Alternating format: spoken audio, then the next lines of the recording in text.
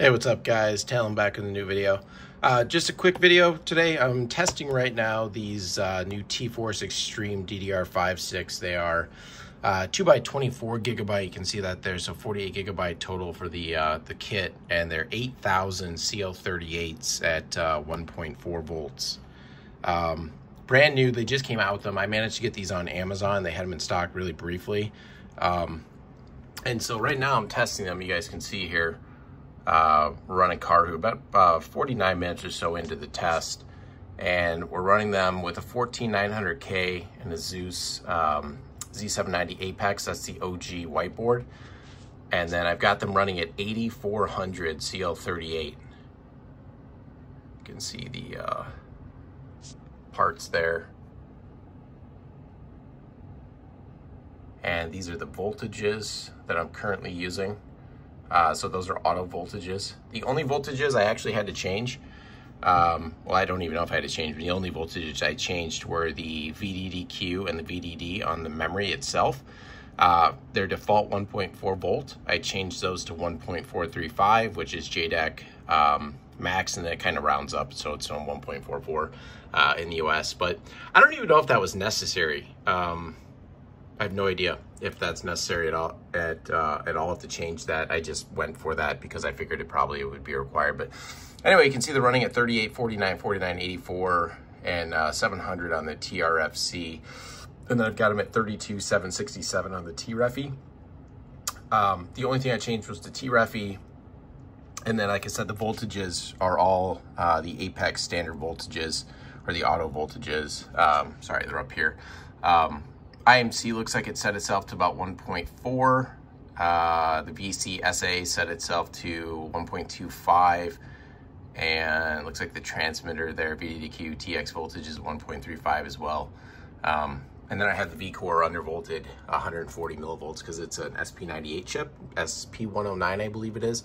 And then the memory controller is an 82. So it's not a Silicon Lottery winner chip by any means. These are just like ridiculous sticks. And the cool thing about these sticks is this heat sink on here is awesome. Like they actually use a really good thermal pad on both sides, all the way across the PMIC. And the heat sink itself is like a very heavy, substantial metal, and it has weight to it. Like they're really nice, and they've got some like kind of like almost like fin stacking on them almost on the side to kind of help wick the heat away if you use an air cooler. And I am using an air cooler on these things right now. So they're running about, you can see about 41.5 was the peak and 43.3, and they're kind of about there right now. But you know, it's running for 50 minutes or so right now at 8400 CL38. So pretty awesome. This is the board, the Apex Z790 board is just incredible.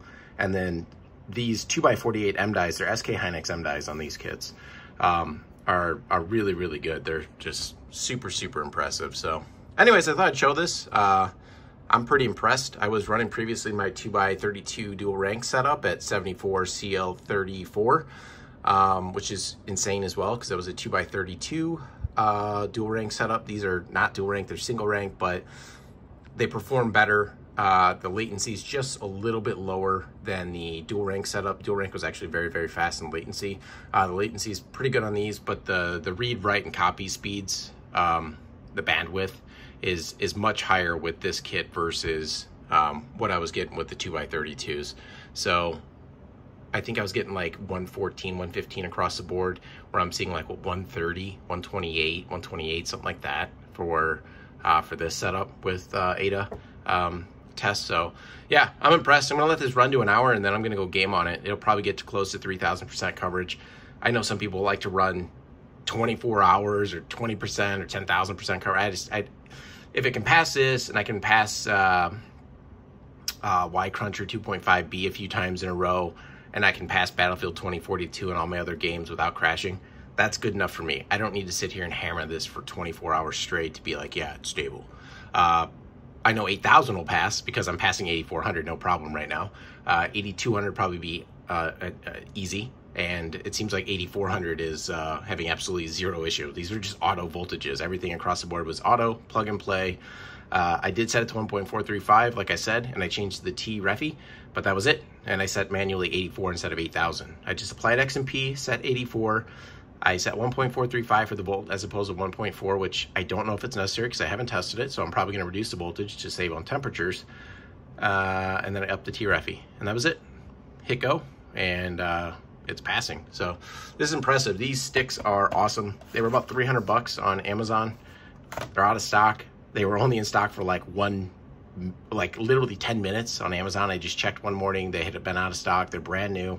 You can't get them anywhere except for in Europe right now. I managed to get them here in the US, and they took about 6 days to get here from Amazon. So they arrived today, and yeah, I'm impressed.